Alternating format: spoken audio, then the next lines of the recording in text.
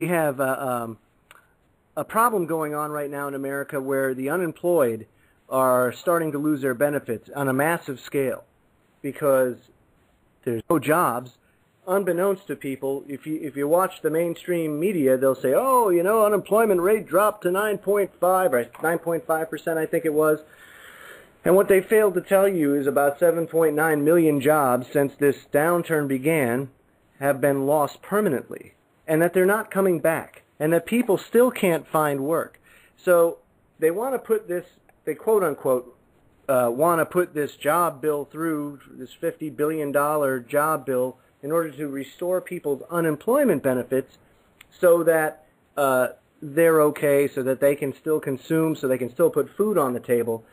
And my thing is, Griff, is if you take a look and you read all this stuff, you know, you got the lefties saying, oh, it's the guys on the right that are holding it up, but the guys on the right are saying, well, we've proposed that, you know, if only they just take it out of the unused TARP money, then we're cool with that, but no sense in causing any more debt because we have unused, untapped resources already, and the Dems are saying, no, you can't use that, that's wrong. But in the grand scheme of things, who cares? We're already so far gone. The system is already irreparable. They know this. So you got to question, why are they holding this up? Are they intentionally trying to crash the system? Yes. Someone is intentionally crashing the system. And let me tell you why. Let me say this again. This is complicated to follow. I'll try my best to cut off all the corners and make it as simple as I possibly can so people will understand what I'm saying. Fannie Mae, Freddie Mac had nothing to do with the collapse of the monetary system. They've lied to us about that. The American banking had nothing to do with the collapse of the monetary system. It was something else. You had conditions that were primed, ready for it. You had conditions throughout the world that were ready for something. If you hit them, they would be in trouble. So the lay of the land was susceptible, put it that way. But the real reason our monetary is collapsing worldwide and in the United States is the Leo-Wanta matter. W-A-N-T-A, Leo, L-E-O. His real name is Lee, E, middle initial E, Wanta. Ambassador, Reagan. Reagan assigned him to bring the Soviet economy down.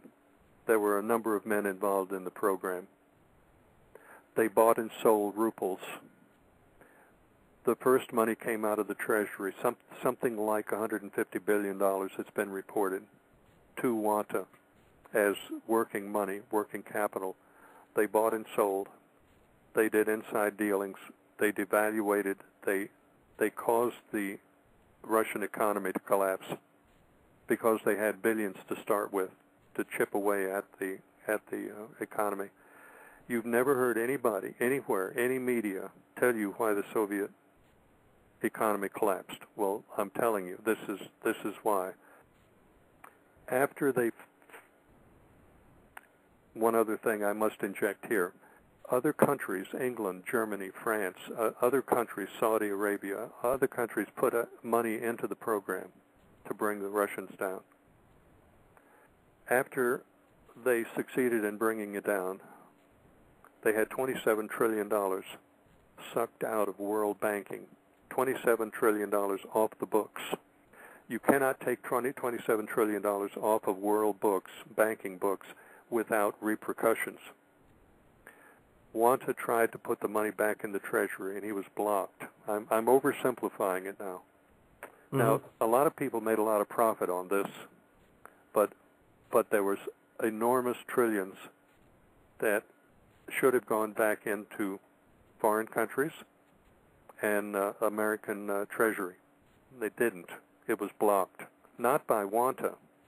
Wanta went into court, and their court record showing that he wanted to pay the state of Virginia taxes on the money, $1 trillion, and it was blocked.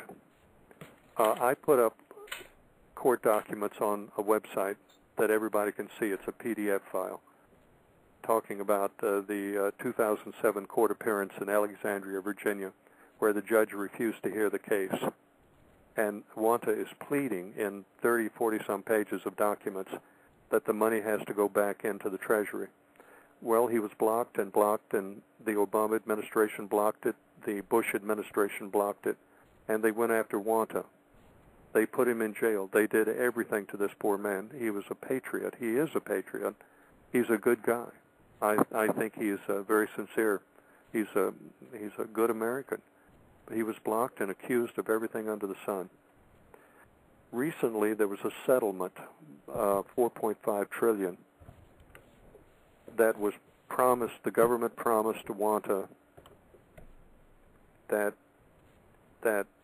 money would be set aside.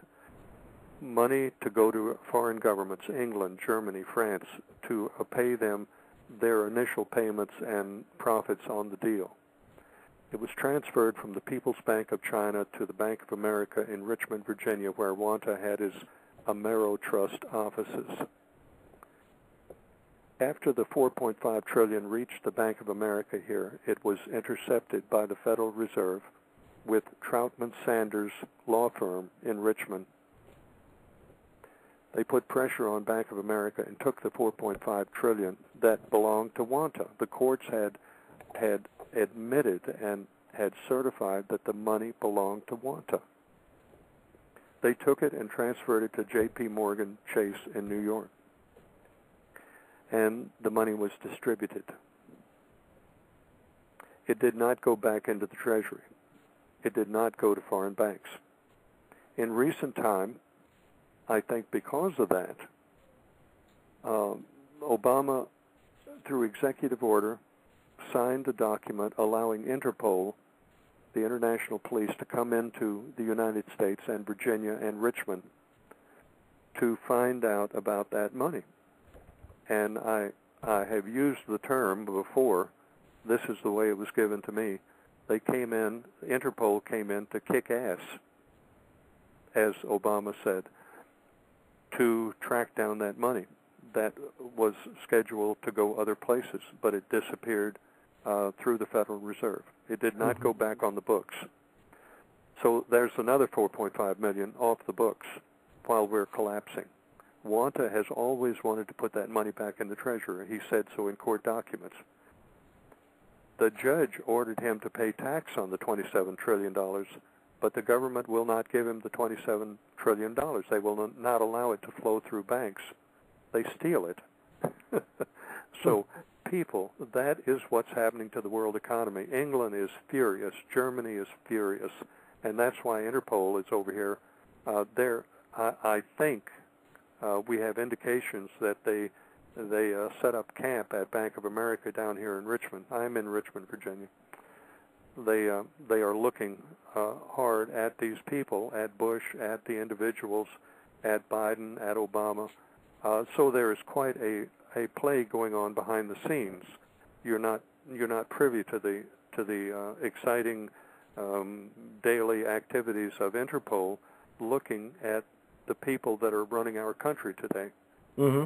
Now, Christopher Story in England is reporting a lot of this. He is the only person that's reporting it. He gets it right a lot of the time. Sometimes he gets it wrong, but he's more right than wrong generally. The Queen is really ticked off. England, Germany, France, Saudi Arabia, they're really ticked off. I understand. That is my understanding. It is about as secretive as the chemtrail program. You will not find too much day-to-day activity on this on the internet or anywhere else for that matter. You will never find this in the media. You will never find it, but it's ongoing every day. So you see, the people are deltas. In the brave new world, we're deltas. We're down at the bottom of the pecking order. That's right.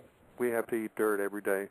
And they tax us to take these imaginary dollars away from us that they have printed that have no value whatsoever. They can make trillions out of nothing, as they have done before. They can steal it. They can manipulate it. They can steal it from other countries. in your face and then get up on